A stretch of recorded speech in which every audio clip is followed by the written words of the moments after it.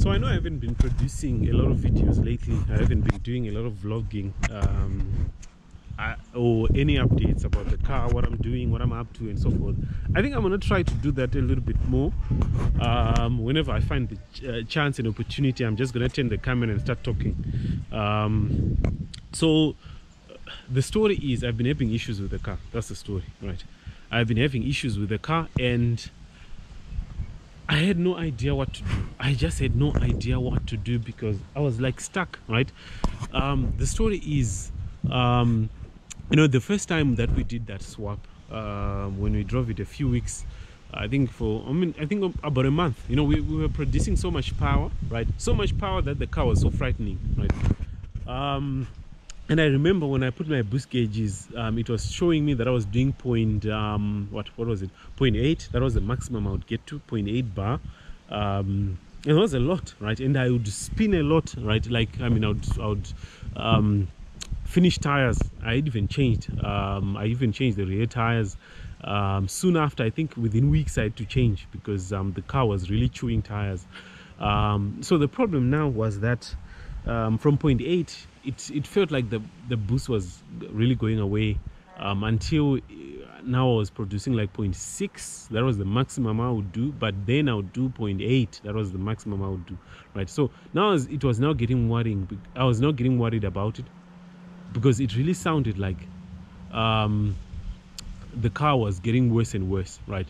So what then I decided to, because now I thought it was an issue with the turbo. I mean, I did a whole bunch of things. I even made my own smoke machine so that I figure out where I'm losing boost, right? I would pump smoke into the engine so that I see where the smoke is going, is escaping, so that I did find places, many points. I even found out that my PCV, it's called I think they call it a positive crank ventilation valve, had a problem thanks to that smoke machine, right? And we had to buy one from the UK. We had to wait weeks. When it arrived, we put it in, and it felt like there was a tiny bit of improvement, but we were not back to where we were before, right? So however, I gave my car this other guy, a family friend, to drive.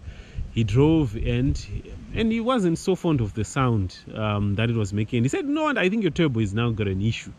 And then I said, you know, to me, I was really, you know, worried the moment that he said, "I think you've got a turbo issue." So we had to send it to Turbo Solutions Africa so that they have a look at the turbo, so that they look at everything and tell us what's going on. That's where it is right now. So right now I'm carless. I don't have a car. I think probably it will be delivered in a few minutes from now, because I was on the phone with them and they'd said they'd finished working the car. So, but the good news is that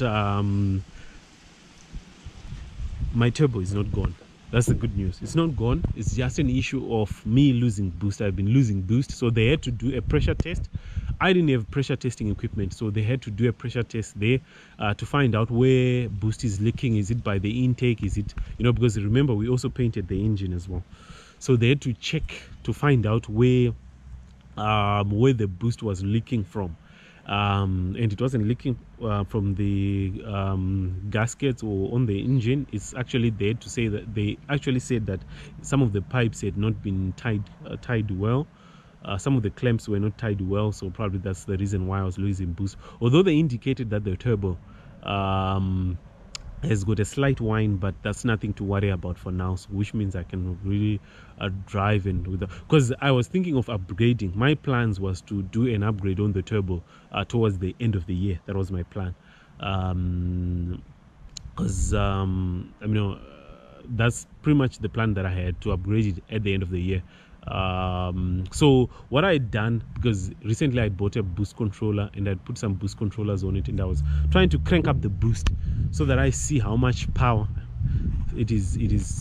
Okay, so I think the car is arriving now. I think the car has just arrived. I can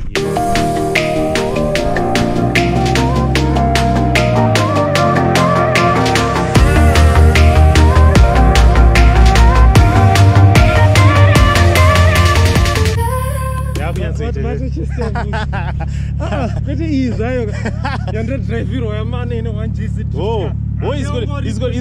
gonna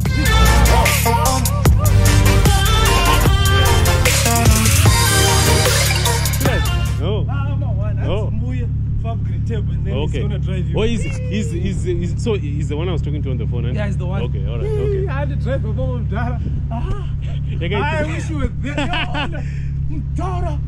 Chirikupopota. Akaisa pachi andakuenda ndiziye. S18. He put on an S18. Saka kachitotora hanzi munwa yenyu futi ndoisota. And he's Wow, it's so... Oh my God. Oh, Christ. Yeah. True level, bitch. Morty, come on, we're leaving for school. Everything's crooked. Reality is poison. I want to go back. I hate this. What's his deal? Shush. Morty. Go to school, Summer. I'll go in Morty's memory and do a little... I think just because watonduudza about it, now I want to do it immediately. Saka apa, how much bar will you make it? We didn't boost it. But he told me Udans is doing what? Yeah, good 0.8. Alright. Saka, let's go for a spin. Yes.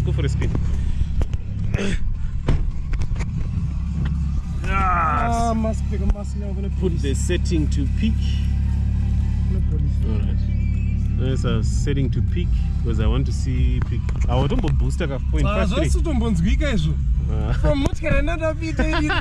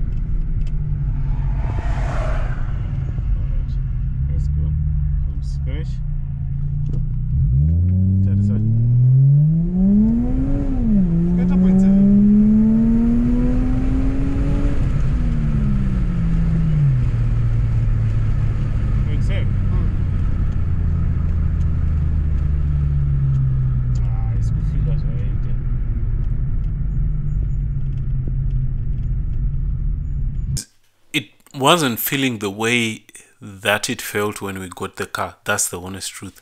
But in terms of responsiveness, it had significantly improved from what it was now doing. In fact, it was also kind of misfiring, which meant that there was a lot of unmetered air, a lot of air that was being metered by the massive flow sensor, but then that air was getting lost. So there was a situation of more fuel, right?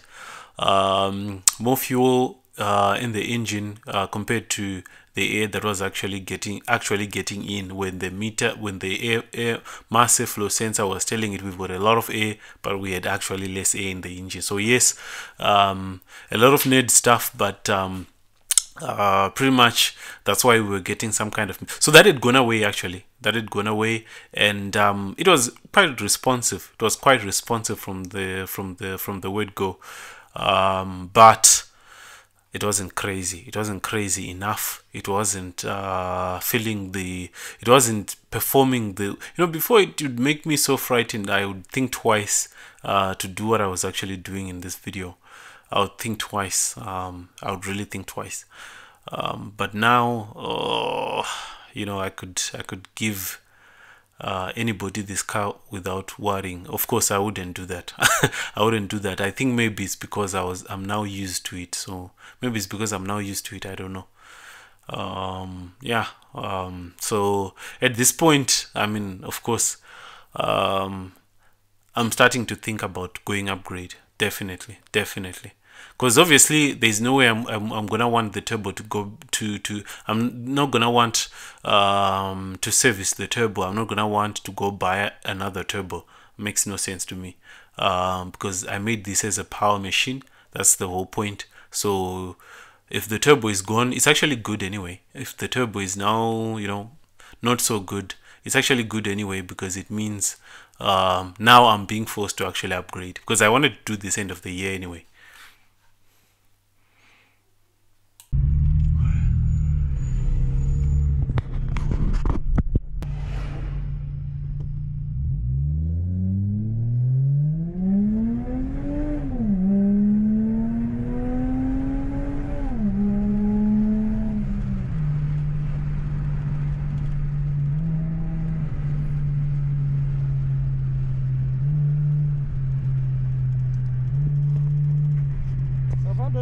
Upgrade. Yeah, I think upgrade is the way to go. So I think you can see it accelerates 0 to 110. I mean, it really accelerates very quick, right? Maybe it's the bug that's biting me, maybe it's the itch that's itching me, but I really want more, right? And you know, it used to do more than this. It used to be frightening. That's the story now. It used to be frightening, so now it's not frightening me. It's just not frightening me at all. It's just not a crazy thing that it used to be before. And it would light up the rear wheels. It would light them up. That's the story, and it's not doing it. It's not doing it. It's not doing it. Maybe I'm used to it now. I don't know. I just don't know.